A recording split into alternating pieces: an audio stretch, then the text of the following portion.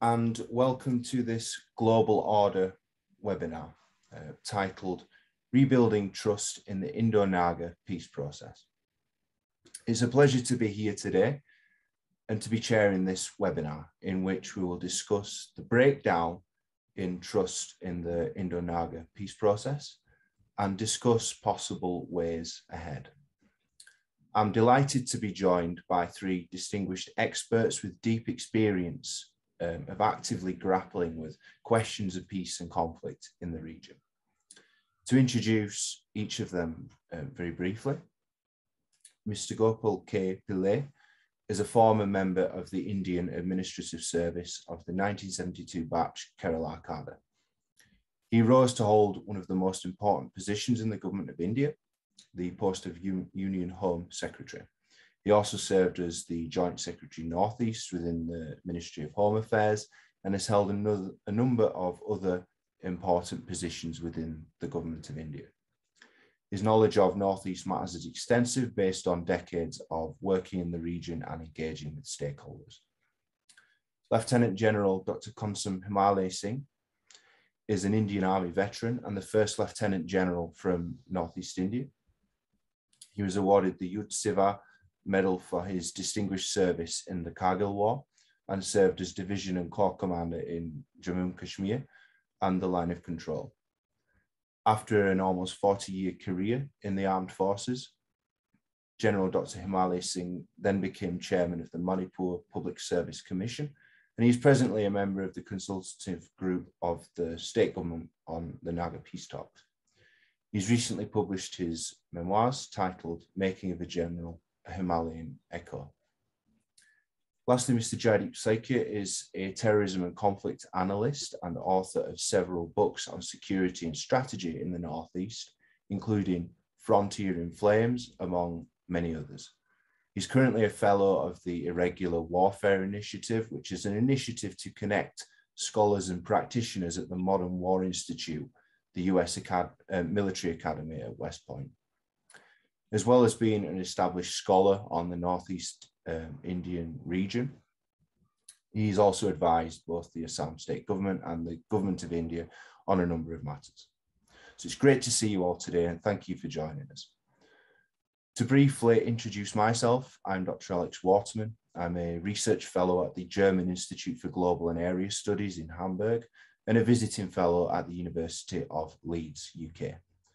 My interest in the Naga political issue began in 2013 during postgraduate study. I studied the Naga conflict at length during my doctoral degree. I traveled to India, hosted with the Manohar Parrikar Institute for Defence Studies and Analyses in New Delhi and the Tata Institute of Social Sciences in Assam. Since, I've written and spoken about the Naga conflict at a range of policy and defence think tanks, including the International Institute of Strategic Studies in London and the Modern War Institute at the US Military Academy, West Point. We convened this webinar fairly spontaneously and organically. Today, our objective is to build on and advance a conversation that two of our participants here today really started in the form of an article. So this article was published by Mr. G.K. Pillai and Mr. Jaideep Saikia in Northeast Now, and to which we will ensure a link is posted. Now, this article laid bare and articulated very clearly what many of us who watched the Naga peace process have been thinking about over the previous 2 years, that all was not well in the talks. Yet we only have to go back 7 years to 2015, and the mood of the hour then was one of momentous optimism. The framework agreement had been signed between the Government of India and the National Socialist Council of Nagalim, Isaac Moiva, to lay the foundations for thrashing out a final peace accord. The agreement had been signed during a time of high trust between the parties. The NSC and IAM's chairman, Isakchi Shwu, was critically ill.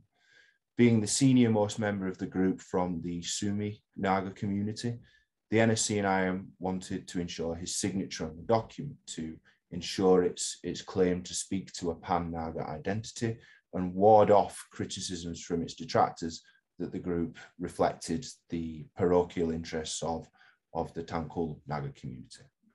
In this environment of high trust, the framework agreement was signed and optimism prevailed. And this optimism continued in the public discourse for several years.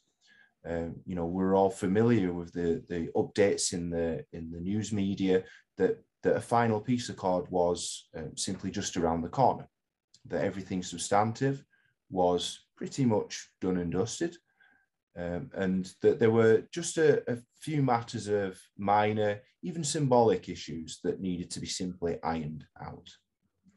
However, as the article suggests, this optimism eroded over time. Delays were becoming apparent by 2018, to be sure, and it became increasingly clear that the issue of granting a separate flag and constitution were key demands on which the central government could not kind of move on.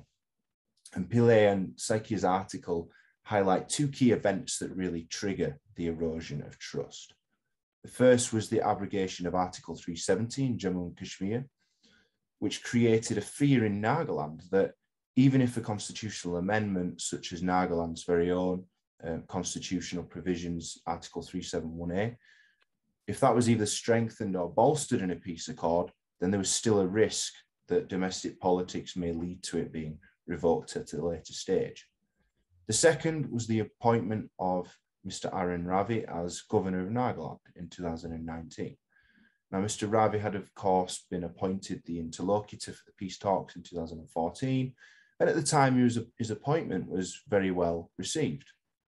He was one of a minority of officials who had pointed out that withdrawing the Armed Forces Special Powers Act, for example, would be a positive step. Yet, juggling the dual hats of governor duties and interlocutor duties were ultimately at odds with one another, and ultimately one undermined the other, with Ravi's pressure on NSC and IM extortion activities really affecting his ability to drive forward the peace process. So the peace talks subsequently break down in 2020. And Ravi was subsequently replaced in the autumn of 2021, both as interlocutor and also as governor. Now, in this piece, Pillai and Saikia are absolutely right when they warn that repairing trust and rebuilding the relationship will be a longer-term process. Bringing in a new interlocutor, clearly an important step, it isn't an automatic fix. As we saw in October, for example, the NSC and IM expressed its disappointment with the first round of post-Ravi talks with the new interlocutor. It again pressed the flag and constitution demands and said that the talks failed to live up to the hype, I quote. So it will take time and some sensitivity. Now, the article penned by our two of our discussants here today essentially started a conversation amongst ourselves. And our objective today is to continue that conversation and think about possible approaches the government of India might adopt for rebuilding trust with the Naga armed groups. We're all scholars and practitioners who've engaged with the region and have engaged with local stakeholders in various forms, and we're thus all keen on seeing peace emerge in the region. I'd just like to quickly draw attention before we start to my background. So this colourful background behind me, Dr. Akup Buchem, whose exquisite artwork, the shawls of 17 Naga tribes are seen tied together as one.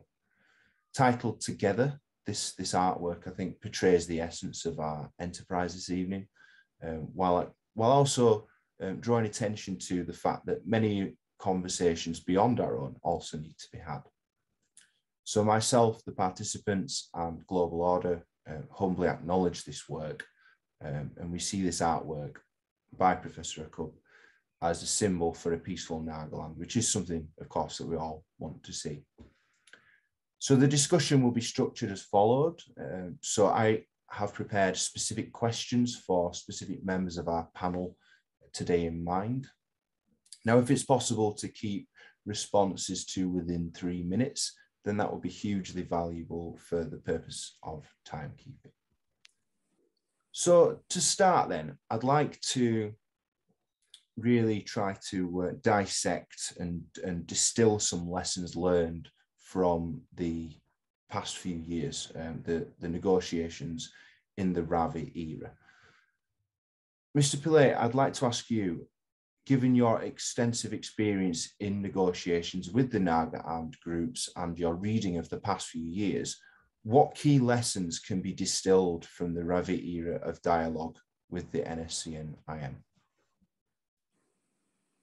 Yeah, thank you, Alex. I think real 2 or 3 lessons that we learned. One is keep negotiations and negotiators low-key and off the front pages of newspapers. That's a very key lesson. Second, don't mix up the interlocutor's focus by giving him additional responsibilities which could lead to a conflict of interest in his duties. And I think third, I think it was one of the most important factors, was that once you had a framework agreement concluded in 2015, with all the hype that it had, with the Prime Minister, the Home Minister, Muiva, and all the leaders all on one stage, platform at the Prime Minister's house, you needed to quickly build on that and, literally within the next 3-6 months or a year, conclude the peace process. Having generated that hype and then allowed it to drag on and on, I think created the initial bit of tensions that nothing was really going to happen, and this was just another delaying tactic which was not going to go anywhere. Of course, we did have certain other political developments, which you mentioned, the abrogation of Article 370. And therefore, there was also that little bit of lack of trust, which was not, shall I say, taken into account while proceeding further with the negotiations on the Indo-Naga Peace Process, and how you would make sure that people who you were negotiating with didn't have any misunderstanding on what the government of India had done there and what they would do in the Northeast in the peace agreements.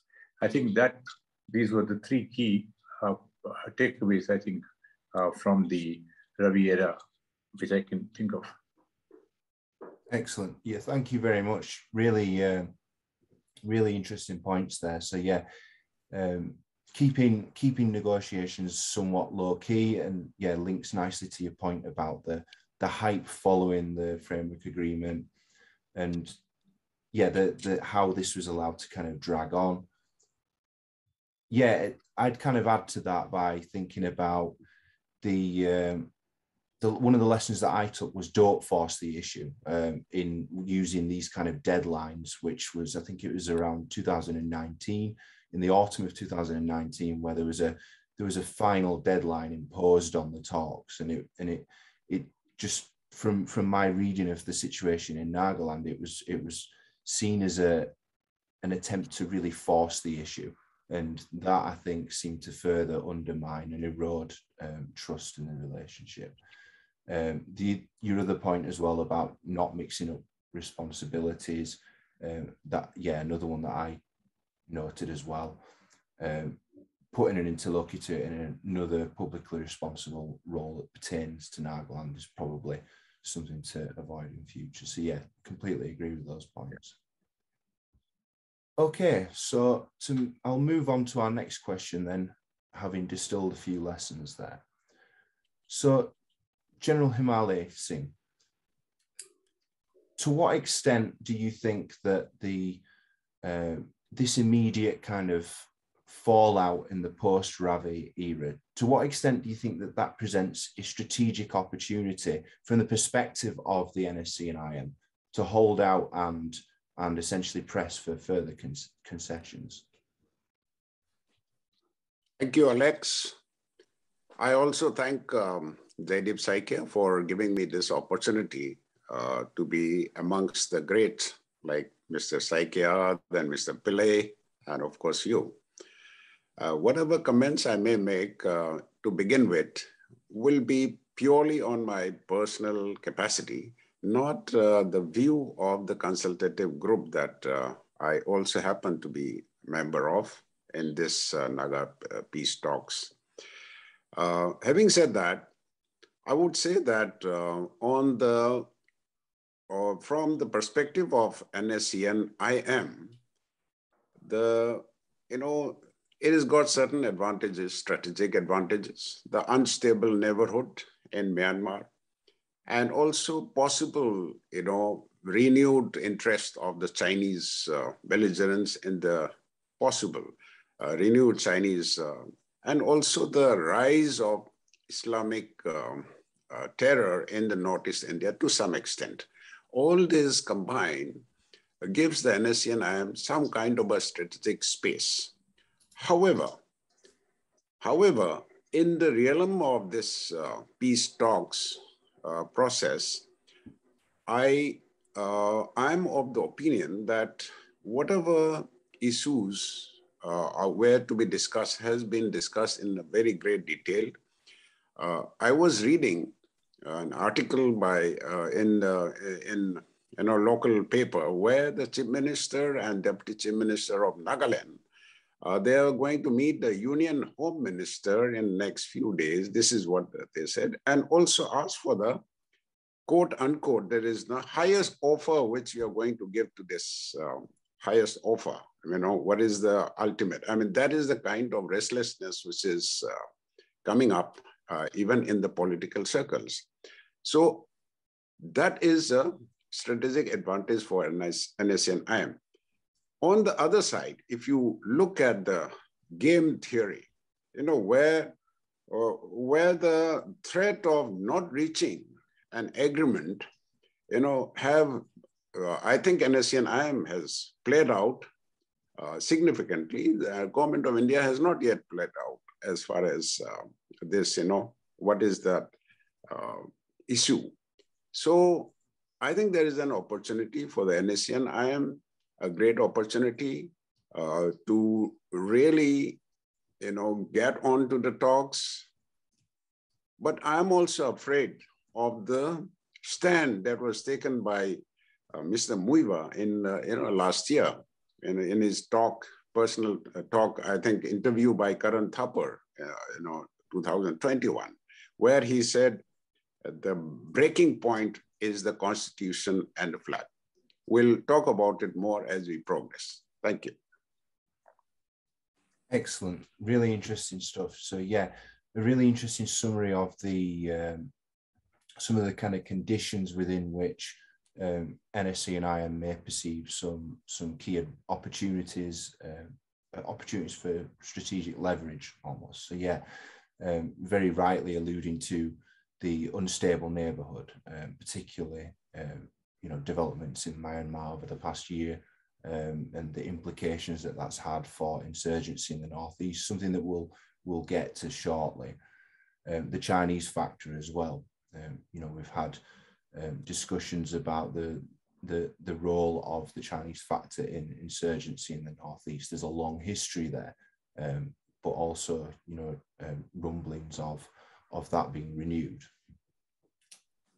Also at the political level as well, very rightly kind of highlight how that political pressure from for instance, you mentioned within the government of Nagaland, for example, again presents opportunities at the level of negotiations as well.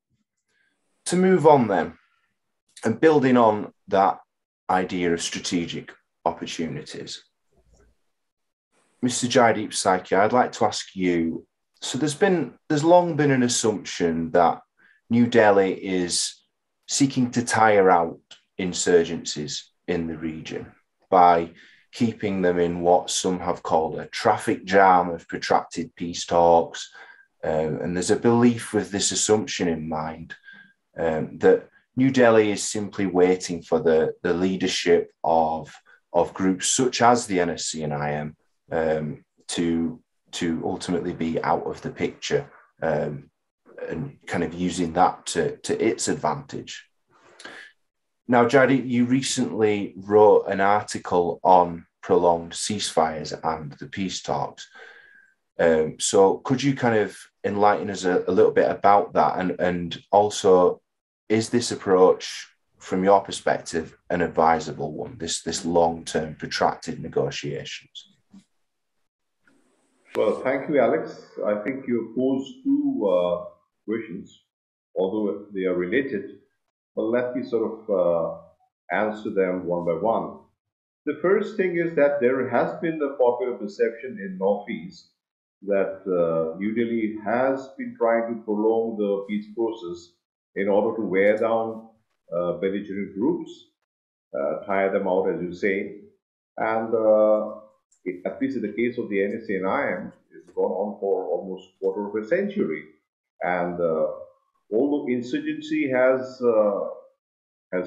disappeared in the classical sense of the word, in the sense that you don't have the classic insurgency where they're engaging the Indian security forces, or they're out in the jungles, etc. But the fact of the matter is, if this perception were to be true, that New Delhi is trying to tire out the groups, at least there is one silver lining, Alex, and that is the fact that the peace dividend, which this time span has actually willy-nilly allowed itself to play out, has worked to the sense that I don't ever countenance that the insurgents who are now, after the ceasefire in 1997, the case of the NSA and IM, would ever countenance going back to the jungles, in any sense of the word. So, but there is a catch here, and the fact of the matter is, insurgency may have disappeared, but this prolongation of the peace process has led insurgency, by whatever name, to graduate into something almost by way of a law and order. As you alluded to right in the beginning, I think the NSA and IM example, since we're talking about the Naga Peace Process, has actually graduated into aspects like extortion, taxation, flouting of ceasefire provisions, rules, and even arming and training armed groups of the region. And this doesn't augur well, both for the ceasefire and for the region. So I think if New Delhi has that in mind and it just try to control rebellion and unrest in the region by resorting to a variety of means, we call it the stratagem of the Caucasian stratagem of Sam, Dam, Darnaved, reconciliation, cajolment, punitive action, bribery, division, or a combination of these four stratagems. In fact, in the case of the Mizo National Front, they succeeded really.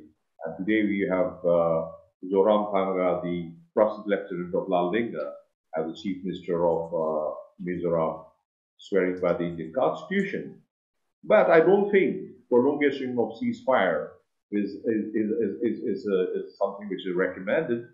And to your other question, which is very interesting, I don't think, and I think you're, when you refer to the leadership of the NSA, I think you're referring to Mr. Buiva and his exit from the scene. I'm not sure whether the Indian agencies have done correct profiling of the second role of leadership here. I'm referring to people like V.S. Hatem, Kunting, I'm talking about Shantini Shimre, I'm talking about Lulangwang. All these people, you see, they could well be more belligerent, they could well be more, to use the word rigid than Mr. Buiva. As a matter of fact, anecdotal reports have talked about how Mr. Buiva have actually spoken to New Delhi and said that if you do not give concessions, there would be hardliners within the NSA and IM who would actually raise the ante.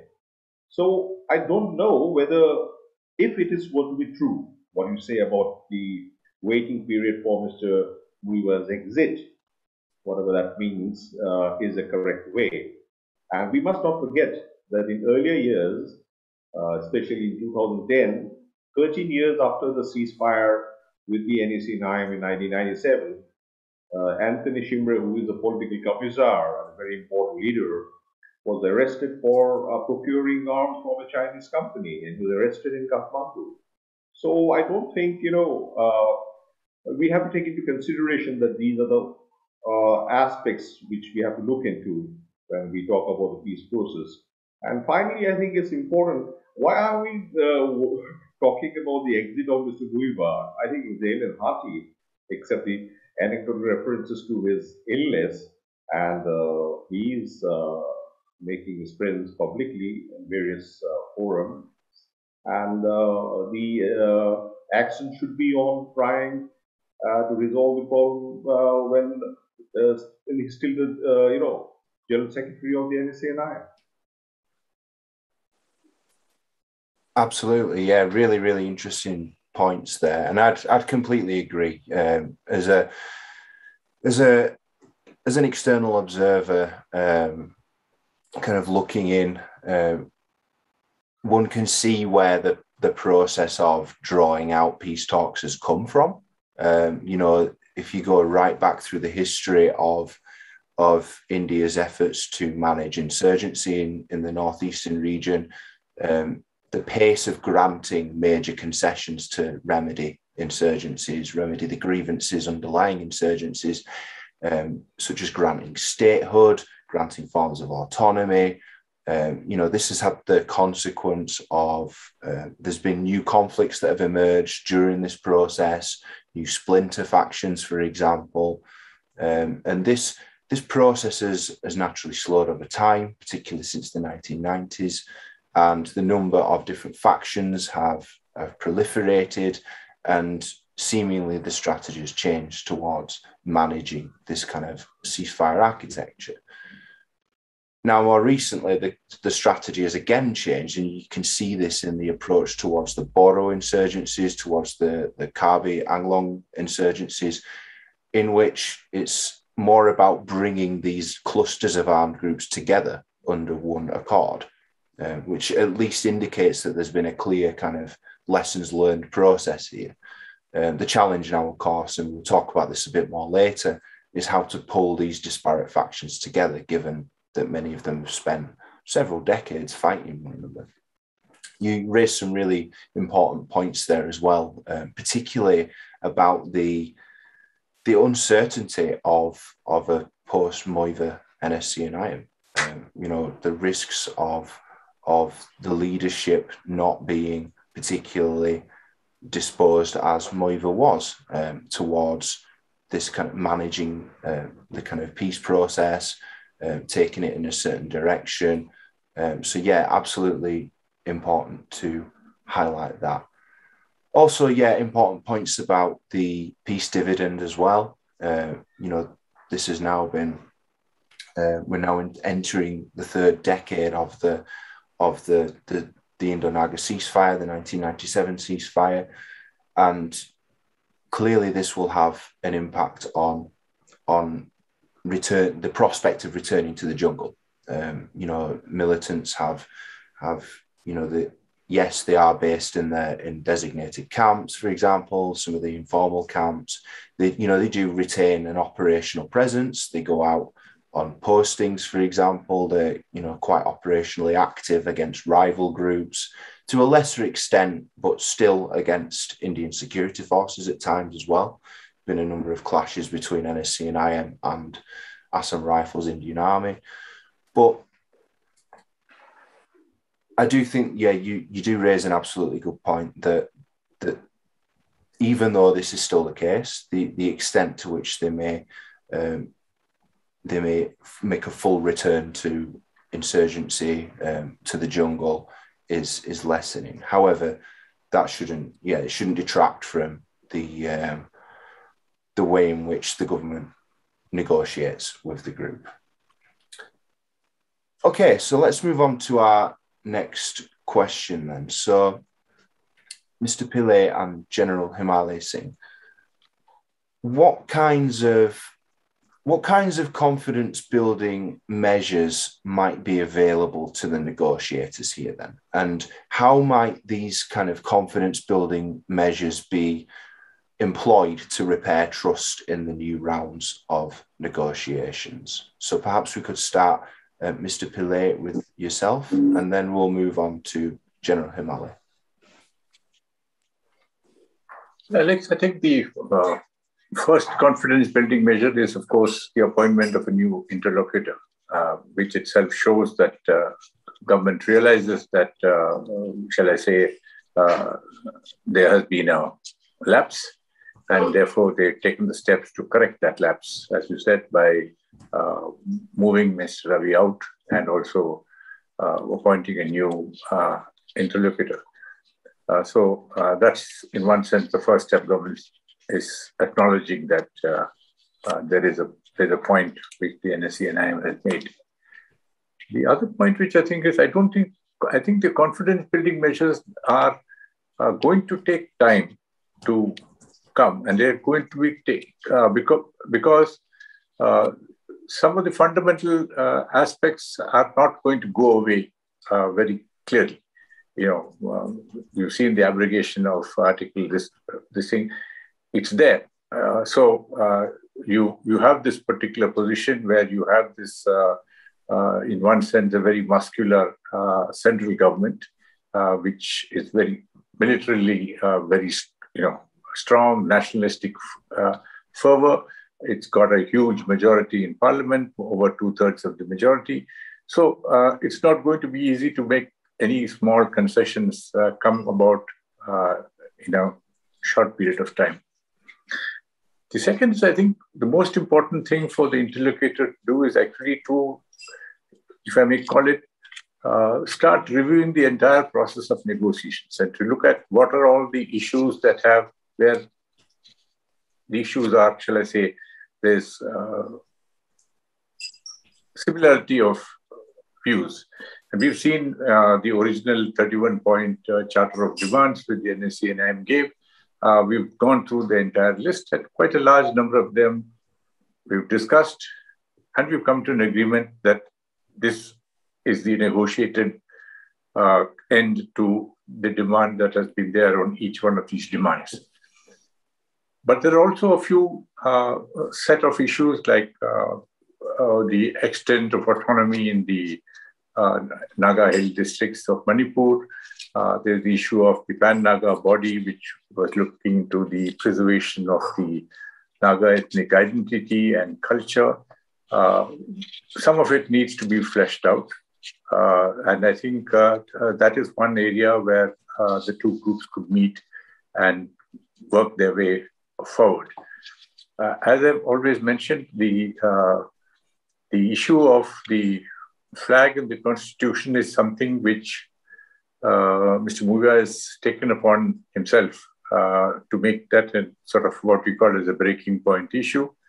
But we've seen that in all negotiations when Mr. Laldenga was there, till the last minute he wanted a sovereignty. And then finally he did agree to a statehood and came back. So he never took that demand for sovereignty off the table till the last minute. So these two demands could remain on the table till you got a satisfactory solution on many of the other issues which I did mention, on which, and once those are satisfactorily resolved, then I think perhaps Muiva and the NSE-NIM will possibly feel that in the balance of things with the mood of the Naga people being for peace and a sort of a solution with honor and dignity, it is something which they can then accept and then move forward. But I don't think there's any short-term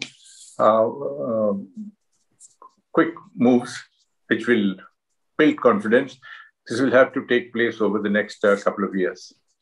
Mm. Excellent. Thank you very much. Really interesting points there. So of course, recognizing the importance of appointing a new interlocutor as a confidence building measure unto itself. It shows clearly that the government has has recognised that there is a problem and is taking steps to address that. Also reviewing the process of negotiations. And yeah, thinking about these other kind of questions around the degrees of autonomy, and that some of that needs to be fleshed out. General Himalay, could I ask for your thoughts on this question? Alex, in the confidence building measure, I would like to break it into two. One is the NSCN-IM, and other is the, let's say, parties like NNPG and Naga Tribes Council. You know, there is an element, to my understanding, certain higher degree of confidence amongst the Naga Tribes Council, which is a very, very powerful council in Nagaland in particular, and also in NNPG, the confidence building measures are significantly high. That is my understanding. What is not, the confidence building appears to be low with the NSCN-IM. So I'm trying to divide it into two. Let me come down to NSCN-IM. NSCN-IM, you know, I think what is achievable and what is, what is equity in the entire ecosystem, they also have to take that into consideration. What is achievable and what is equitable, because in that ecosystem in the Northeast region, that ecosystem also have to be factored in mind. And also the reference point need not be 1956 or, that 50 years back or 70 years back. Things have changed, geopolitics have changed, the realities have changed. So this is something that, according to me, has to, as far as NSCN is concerned. And as part of the confidence building measures, I think it is time that both the negotiating parties, they put things on the table, clearly in a very, very committed kind of a,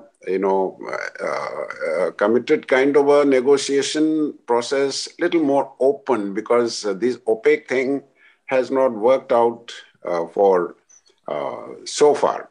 So I think the negotiations have to be focused towards the state of Manipur and to some extent, Arunachal and Assam, because that is where actually people are looking at. The ground, the feeling amongst many, Nagas in Nagaland appears to be a little more, quite subdued, except, you see in political, that is different issue, quite subdued as opposed to what NSCN-IM leadership is this. So the confidence building measures have to be focused towards, I think, more on non-territorial issues, because there are certain things called achievable, not achievable. Non-territorial issues have to be, part of the major confidence building measures, because finally it is about the identity issues now, which is being built up, is becoming, how many tribes are there, very, very powerful tribes. So therefore, it has to be on the basis of non-territorial issues, confidence building measures, that has to be focused. Excellent, thank you. Yeah, really, really interesting points there as well. Again, which I think resonates with some of what Mr. Pillai also mentioned, in that, we were talking about some of the more contentious issues, such as the flag and constitution, as the territorial aspect of the negotiations, and how confidence building measures may be directed at some of the other aspects kind of prior to that, which may help to kind of build confidence momentum into the process. Yeah, really interesting stuff. Thank you very much. To move on then, to kind of reflect on recent events somewhat, I'd like to ask you, Jaideep Saikia, to what extent is December's tragic incident in Mon district likely to have a bearing on efforts to revive trust in the process. How, if at all, can the specific impacts of this event on the peace process be mitigated? And would, for example, the withdrawal of the Armed Forces Special Powers Act, for instance, help to restore confidence? As I'm aware that this is currently an issue which is it's being discussed at length within Nagaland, lots of protests, for example. So your thoughts on that, please. Very interesting question, Alex. But the fortunate thing is that the unfortunate incident of 4th of December 2021 in Mon district in Wuting has all been almost been forgotten, gratefully. And much of the credit actually must be given to the Indian Army for having made amends for the mistake that they made. But this I misunderstood. I must underscore the fact that, and I'm sure the army and the government has also made this very clear to the administration, including the army, that standard operating procedures which were flouted during the Mon incident has to be more stringently adhered to. And it is just a good fortune that, it didn't sort of, go beyond a particular point, at this juncture. But, we have to be very careful about such episodes in the future.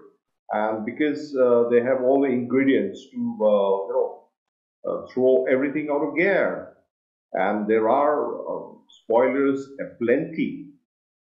Agent saboteurs waiting for opportunity to derail a process like the Naga Peace Process and sort of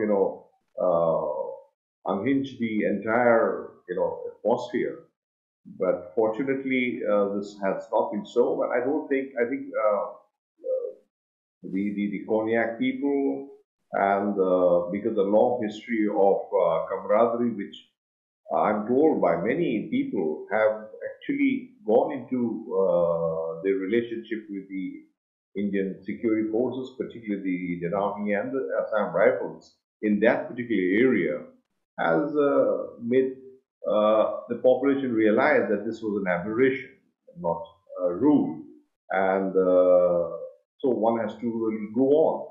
But as far as the Armed Forces Special Powers Act is concerned, I personally am of the opinion that it should be withdrawn in a phased manner.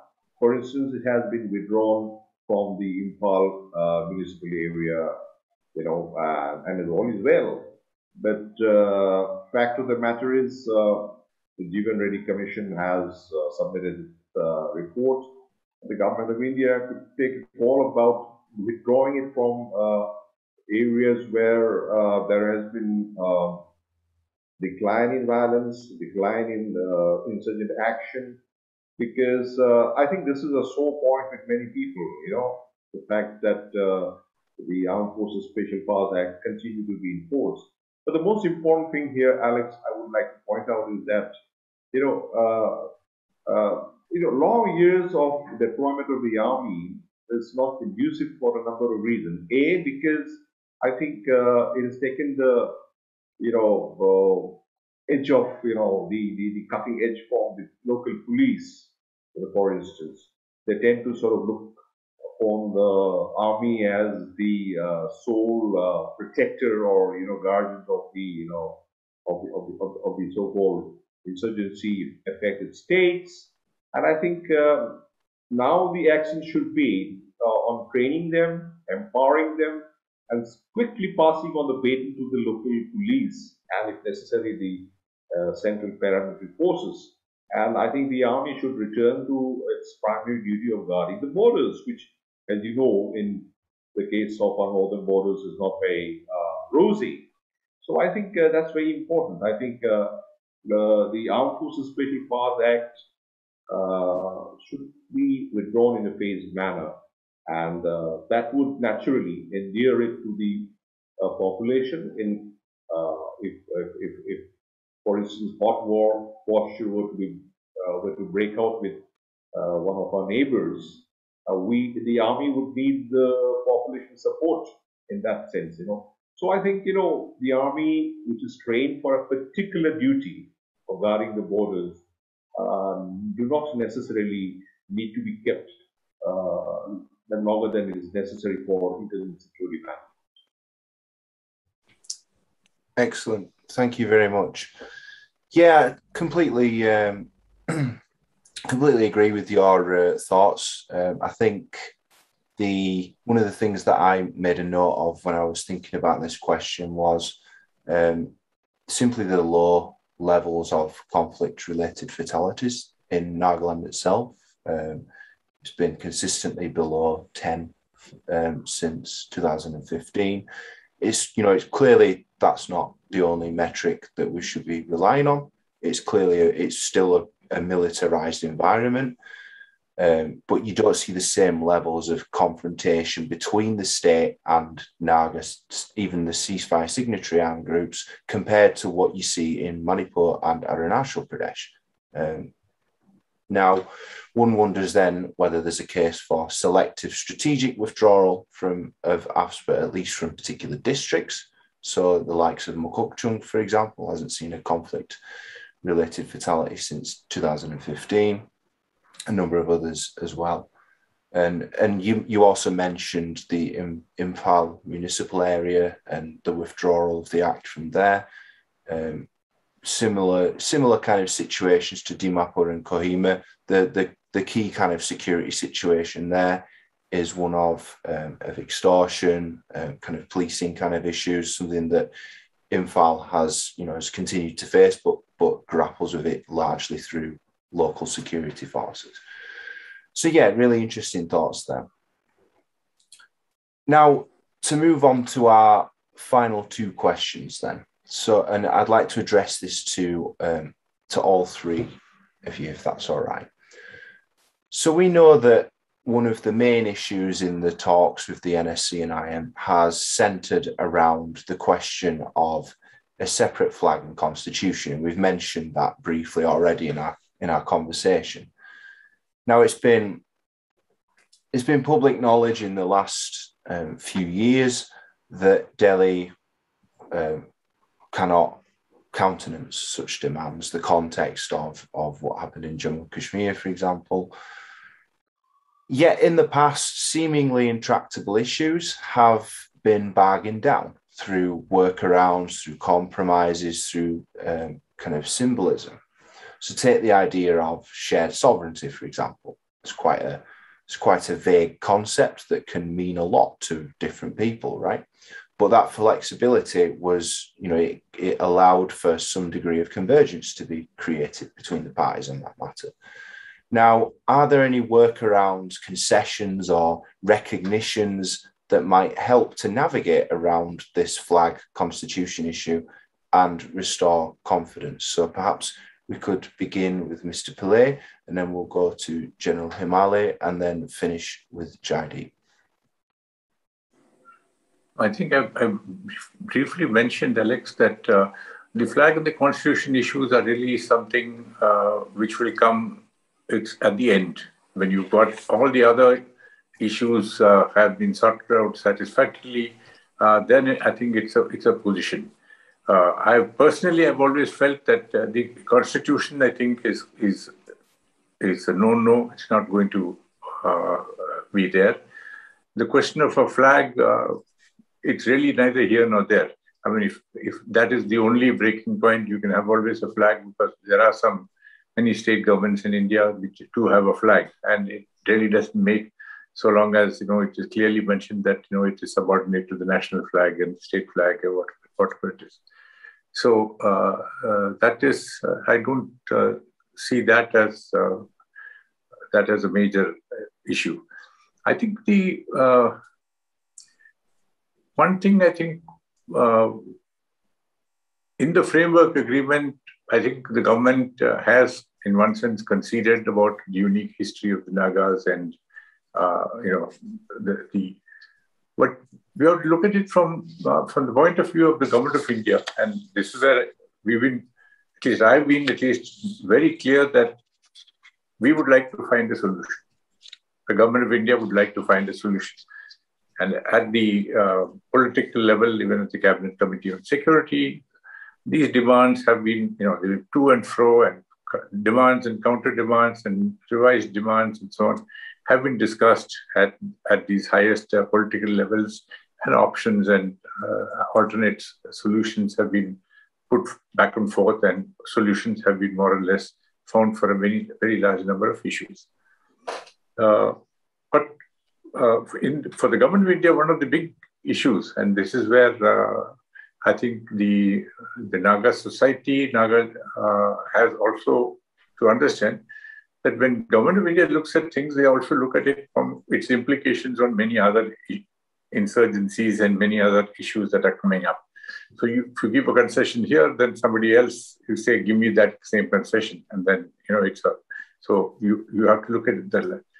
And when you look at it really from the population-wise, it's the Nagaland population compared to the population of India, it's a very minuscule, it's a 0.004 or some percentage of the population, which is really, as far as the government of India is concerned, if you really wanted, okay, we're willing to tolerate this level of this thing, the government of India can tolerate, for another 50 years, for another 100 years. And by that time itself, the Naga society has changed considerably over the last 2 generations of Nagas born in India have, they have taken Indian citizenship. Many of them are working in different parts of India. Some of them are working abroad. So there is the whole society itself has changed. And, recently I was just seeing, the Naga women have not had much of a role because of their traditional society, but you are now looking at local bodies where you've got a central legislation which says that 1/3 of the seats in municipal corporations, etc., should be reserved for women. The big, the big agitation by the men saying that, that can't be allowed. But now the matter has come to the Supreme Court on the basis of public interest litigation. And the government, the Supreme Court has really asked the government of Nagaland, you take a call. This is the law. So what's your call? And I expect that in the next few weeks, most probably the government of Nagaland will say we are willing to allow, because the assembly had once passed a resolution saying that we'll allow this reservation. Now, the moment you have 1/3 reservation coming up in the political sphere in Nagaland, I think whole dynamics, political dynamics start changing. Excellent, really interesting points. Thank you very much. Yes, really important points about the changing nature of Naga society. Many discuss the kind of impact of the ceasefire and how that's kind of opened up the space for increased civil society participation, for instance. And that's something that we'll get onto in a moment. We'll talk about this new kind of array of stakeholders. So yeah, great stuff. General Himalay, would you like to build on that? I'll take on from where Mr. Pillai, whatever he has said, I'd like to add 1 or 2 points. First issue is that, Mr. Muiva draws the idea of flag and constitution from these 2 words called, quote unquote, unique history and shared sovereignty. So these 2, how is it interpreted is what is important. Shared sovereignty, United Kingdom has got a shared sovereignty. United States of America is shared. It's like a federal kind of a setup. So that is how the government of India sees it. Whereas Mr. Muiva sees it that, okay, shared sovereignty means there are 2 different entities, totally sovereign entities. So that is where that, if you recollect, there was an incident when Mr. Abonmai, who was assassinated for saying so. That, Mr. NSA and IM is saying about flag and constitution, unique history is that every human being is unique. This is what Mr. Abonmai said, who was assassinated last year. And also shared sovereignty is already shared, between the state list and centralist. So, in fact, for saying so, Mr. Abunmai was assassinated.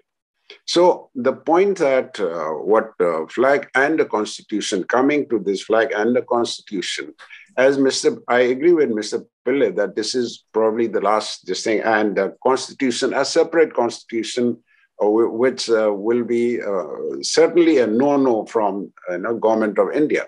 However, one could negotiate during the, things like Article 371A, a modified Article 371A, a modified sixth schedule kind of this could be, you call that as a appendix or whatever it is, of the, or then name it as Article 371A modified, name it as, don't call it Naga. I'm for no ethnic issues should be played up in our constitution at all. However, certain elements of, which says that for special, in the case of, let's say, Nagaland or something, you name it within the constitution, just the nomenclature. I think NSCNIM is looking for a way out. I mean, honorable kind of a way out so that they don't lose face. I think finally this is what the flag and constitution will boil down to. That is my view, Mr. Alex. Excellent. Thank you very much. Yeah, really interesting points. Again, highlighting the links in particular between the flag and constitution issues to the interpretation of concepts such as shared sovereignty. And yeah, really reinforcing how the NSCNIM interprets that and how that's important, that matters. And yeah, some interesting thoughts as well about a modified Article 371A, a modified sixth schedule, for example. Mr. Saikia, would you like to add to that? Yes, as far as workarounds is concerned, Alex, I think I'm also on the same page as Mr. G.K. Pillai and Himalay. But I think the magnanimity of the Indian state is enormous, and this particular peace process, the Naga peace process, which has gone on for a quarter of a century, as I said, they would not exist without some concessions. So even as we debate on the separate flag and the constitution, the second one being certainly a no-no, as both my preceding speakers have said, I think, one aspect that has to be taken into consideration, and I think I must place it on record, at least as my interpretation or my way of looking at things, is that I think an opening has been arrived at with the returning of the BJP to Manipur in a big way, really. Before the elections, there was this bill which was not tabled. I'm referring to the Manipur Hill Areas Autonomous Council 2021 bill, which talks about, autonomy to the hill districts of Manipur, primarily to the Nagas and the Kukis. Now, and the politics of Manipur is such, according to my reading and observation, and also, discussion with very important scholars of Manipur, tells me that Manipur, primarily Imphal, that is, always sides with the ruling party in New Delhi. Now, that's a very unique thing as far as the Northeast polity is concerned. And to that end, I would say that this particular bill which I referred to, the Manipur Hill Areas Autonomous Council 2021 bill, New Delhi can sort of use it as a leverage, as pressure, or not pressure really, but by way of actually trying to sort of, tell Imphal that, you ensure that this bill is passed. Of course, there's a caveat that, the Valley people who are against this bill, they don't want it even to be tabled. I think, a task force needs to be formed to look into the bill closely and make correct adjustments so as not to sort of, angered Valley people. A select committee of the assembly, whenever it is, I think it's already on its way to be convened, has to be constituted, and a new look bill can then be tabled, which Mr. Muiba should be told is all that you're going to get. In Jaideep Saikia's terminology, I would say it is autonomous plus. That's all you're going to get. Yes, but we must be very clear about the fact that the Valley people should not be, should be assuaged. Their sentiments should be taken into consideration. We don't want a repeat of 2001 when an absurd extension of ceasefire without territorial limits, set the entire valley ablaze and the Manipur assembly burned down. We don't want that to happen. I think it's important that before the tabling of this bill, which some people call controversial, but I see opening here where Muiba could be told that this is all that you get. And because of this unique relationship which Imphal enjoys with New Delhi, both of them are from the Bharatiya Janata Party, I think New Delhi could tell Imphal that just with modifications which will not hurt the sentiments of the Valley people, you can ensure that the bill is passed, and which will assuage the sentiments of the NSA leadership as well. But the way the bill is today, I think it is almost tantamount to creating a different state within a state, and that is perhaps not acceptable to the Valley people. But I would say that since you already have a bill, a little tinkering with that. First, you have a task force look into it.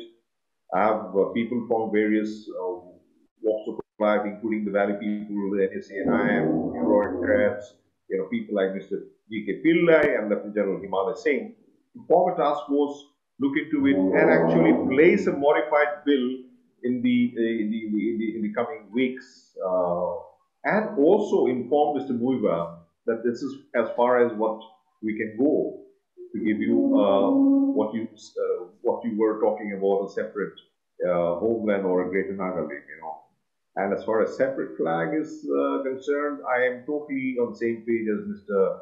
Pillai. There are clubs and such other organizations everywhere which has its own flag, and I don't think New Delhi will make much of a hullabaloo about that. The Constitution certainly no. I don't think that is possible. But the important thing is for us to have a way or an opening by way of this Manipur Hill Areas Autonomous Council 2021 bill, which is will be tabled, I think, as the assembly convenes. Excellent. Thank you very much. Really interesting points there about... And if I may, Alex, sure. I just also want to tell you, if I may add quickly, that there is some reports from the ground which informs me that the Tangkhuls of Manipur are not very acceptable to the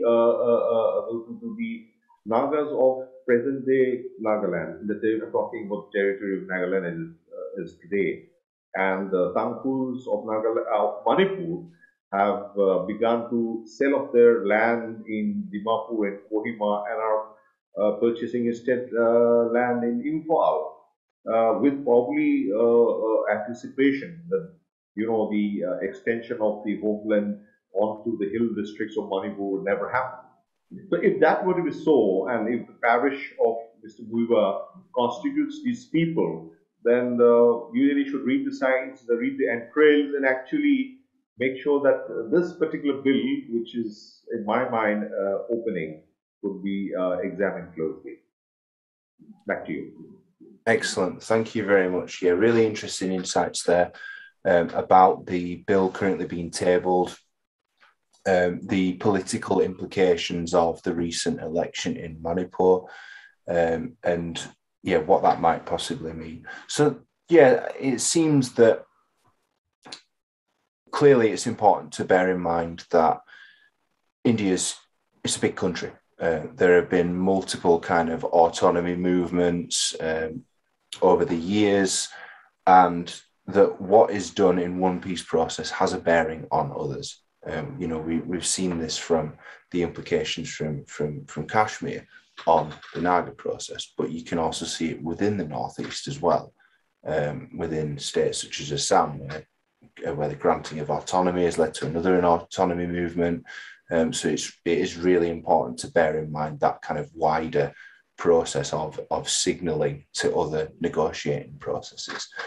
It seems nonetheless that constitution, the idea of a separate constitution appears to be, you know, quite a significant no-no, whereas a flag seems something in which more room for manoeuvre might be arrived at.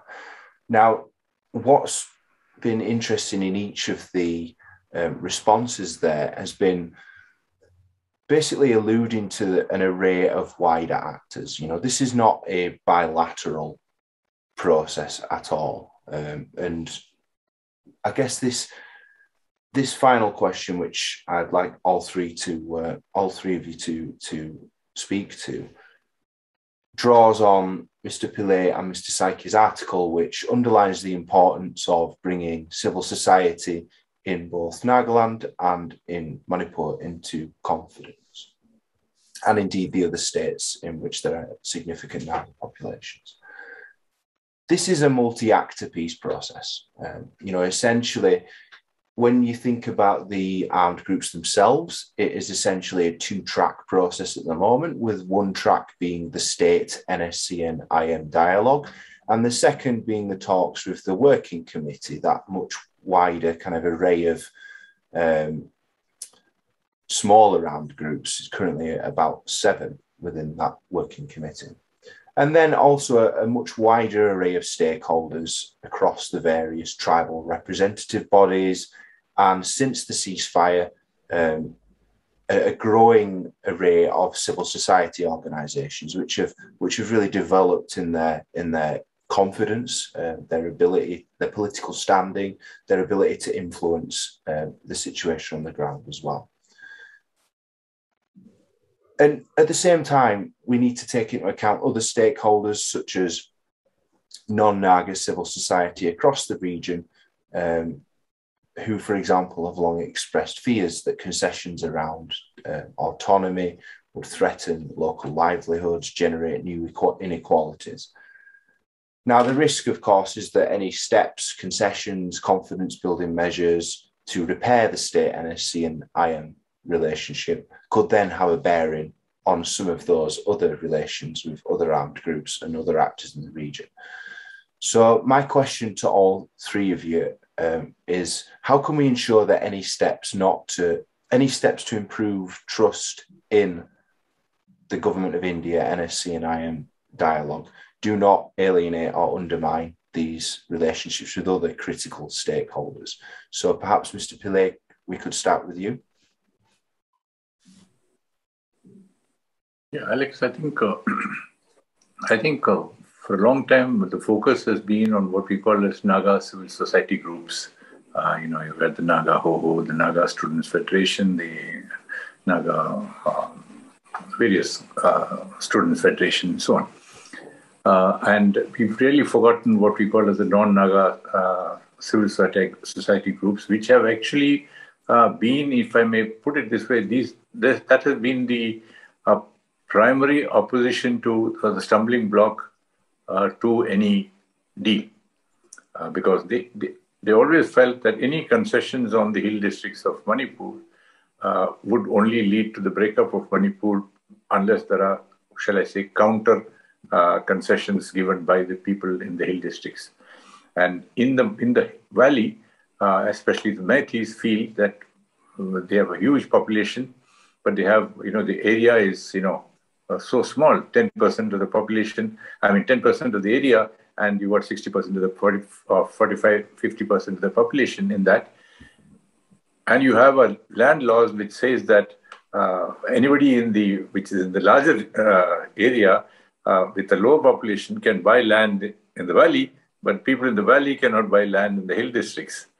So they feel this is historically something which has really affected their development, and their, they feel that is something suffocating the valley. So I think when they look at terms of you want greater autonomy, you want greater, etc., like in the rest of India and so on, you should be able to concede some element of what I call as concessions on the use of land. I mean, you may still keep the ownership of the land with the Naga tribes, but at least the use of the land by the valley people in the hill districts, subject to certain restrictions, is going to be a very critical factor when you are able to clinch this deal, if you want to put it. Otherwise, an autonomy which is, which they will feel that autonomy for the hill districts, which they feel with a stepping stone to a creation of another state, will actually get slightly reduced if there's a stake by the valley people in the hill districts also. And that is going to be one of the critical factors, which some discussions is taking place, but not enough. There has been, I think, the need to build a little bit more trust. Like we said, in the Naga peace process, you need to build greater trust between the valley people and the hill people also, is also equally important in the coming years to come.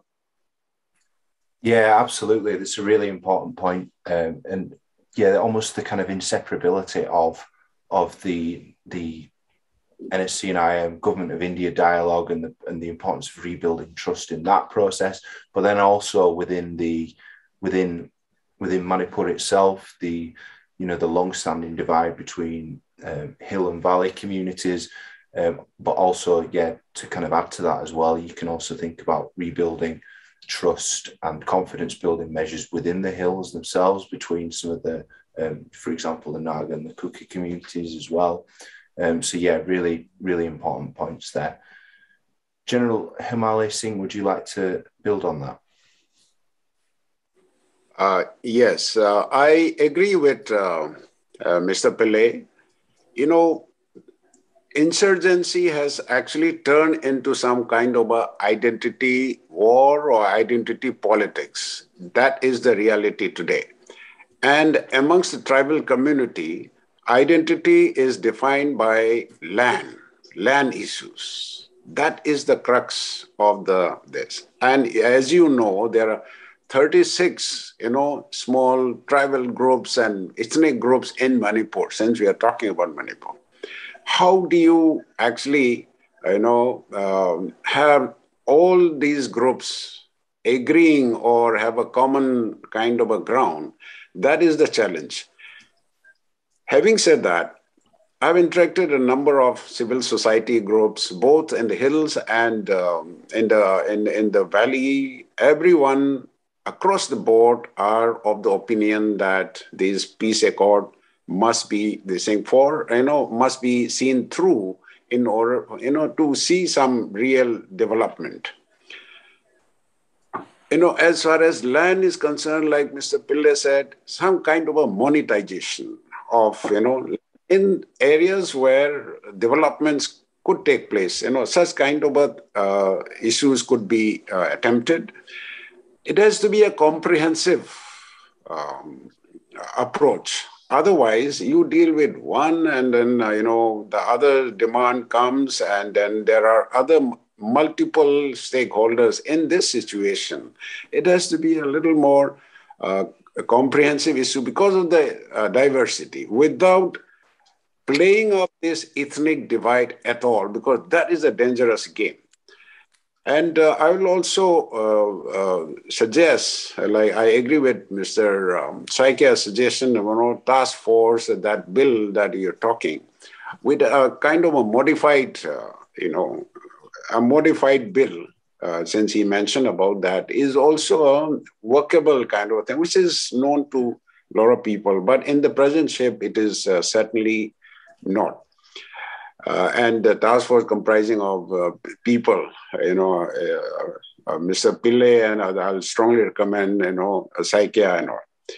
Lastly, I would like to say that in any talk, it is important to ensure that there is a closure of certain, not leaving things open-ended. For example, like that territory issue, right since 9-point agreement, 16 points, long accord, that territory issue has been left open-ended. Once you leave an issue open-ended, then it gives hope for future, unrest or, expectations. So otherwise, I think, overall, the last to say is that some give and take and a little fresh approach to the issue, I'm sure this accord can be done if both parties are genuinely interested. And generally, I'm sure that the government of India is very keen. I'm aware of that. Thank you. Thank you very much. Really interesting points there.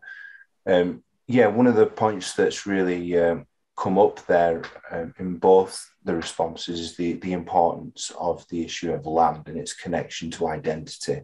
Really important stuff.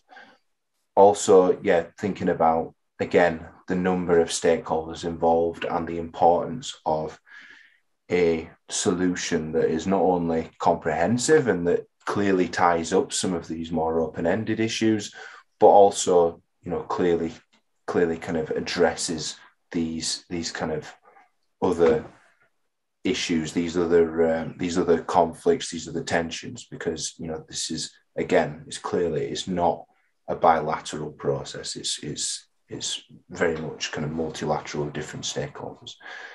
Jaideep Saikia, would you like to add to that? Very briefly, I think I agree with both Mr. Pillai and General Himalay when I say that the dissonance in the hill valley, at least as far as Manipur is concerned, has to be corrected. I mean, that's something which is not acceptable to even people who are outside Manipur. But having said that, I would still say that my last answer by way of the bill, I think the autonomy plus, as I would sort of, characterize it, is something which we should examine closely. I'm happy that General Himalay has talked about the task force, which perhaps could be even headed by Mr. Pillai, really. And he has very humbly taken his name off the task force. I think he's the correct person, being a man of both experience and, long years in the army and also in Manipur civil society. But as far as the stakeholders is concerned, I think the most important aspect is, I think, transparency. And I'll end with that because I think although I was of the idea that most peace processes, the moment it becomes public, actually attracts spoiling, objectives. Spoilers plenty come to sort of derail the process. But that's not really the case with the NSCNI peace process any longer. After all, you just traversed 25 years. I think now with the fresh interlocutor and the new interlocutor and the fresh talks starting, I think, every bit of it should be visible, discernible to the stakeholders, which includes the civil societies of Nagaland, Manipur, and the other concerned states, but primarily these two states. And I think that should be the watchword, really, transparency, because you saw what happened with the framework agreement. It failed because it was a riddle wrapped up in an enigma, and the secrecy was shrouded in, really. And as we all agreed, it had the makings of a solution, if only there was a little bit of openness and transparency there. So I think from now on, I think the people of Nagaland and Manipur, which are important stakeholders in this particular process, have to be kept informed about the progress of the talks, so that if there is a little bit of a bump, these small bumps can immediately be taken care of before they sort of become huge and unmanageable later on. So I think transparency, keeping the stakeholders informed, and being very, very upfront about the autonomy plus, which I'm talking about, which I spoke about, is should be the way forward in rebuilding trust in the Indo-Naga peace process. Excellent. Thank you very much. I think that's a great point on which we can begin to conclude. So, yeah, thinking about issues like transparency very clearly, you know, the issues with the framework agreement, the kind of shrouded in secrecy aspect. So not only being transparent, but also not being kind of carried away by the hype, to kind of go back to the beginning, the discussion that we had at the beginning as well.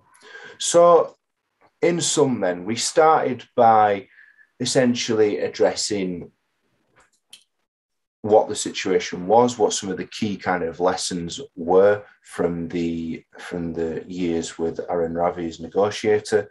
We discussed issues such as keeping the negotiations, you know, somewhat low key, albeit as Jaideep Saikia just mentioned, you know, with that important transparency as well to kind of bring in the other stakeholders into confidence.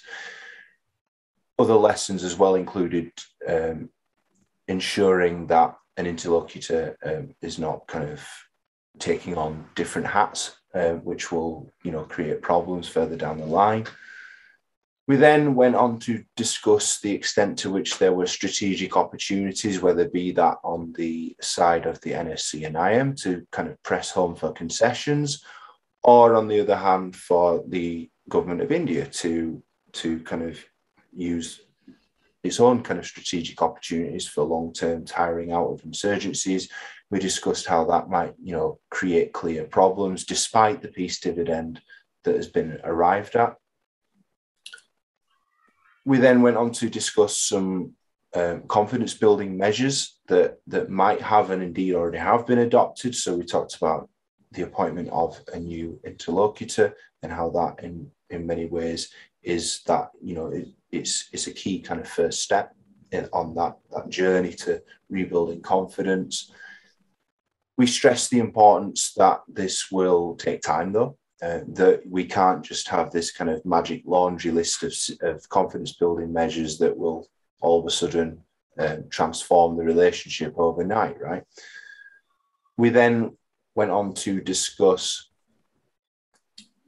the question of the incident in Mon district in December and the implications of that, the question about the possible withdrawal of the Armed Forces Special Powers Act and the extent to which that such a withdrawal, even in a phased or perhaps district-specific manner, may have some, you know, it may serve to build confidence, perhaps. We kind of discussed that as a possible issue. We then moved on onto the issue of the flag and constitution and any kind of workarounds, etc., that exist. We discussed generally around the idea of a constitution is generally it's not going to happen, albeit that there may be some workability around the issue of a flag, but that attention should generally be paid to some of these other arrangements, such as the autonomy plus that was discussed across several of the questions as well. And then we talked about the range of stakeholders involved in the process, and the importance of keeping those in confidence, about addressing, for example, some of the structural imbalances we talked about, for example, Manipur, but also thinking about within the Naga civil society, its relationship to the armed groups, to the relationship between the two kind of separate tracks within the peace process as well, between the working committee and the NSC and IM as well. So some very interesting insights overall, and I'd like to thank you very much all for your insights today. I'd like to thank Global Order for hosting this webinar, and I'd like to thank everyone who has listened to this conversation as well. So thank you all very much. We'll close at that. Thank you, and take care. Thank you. Thank you.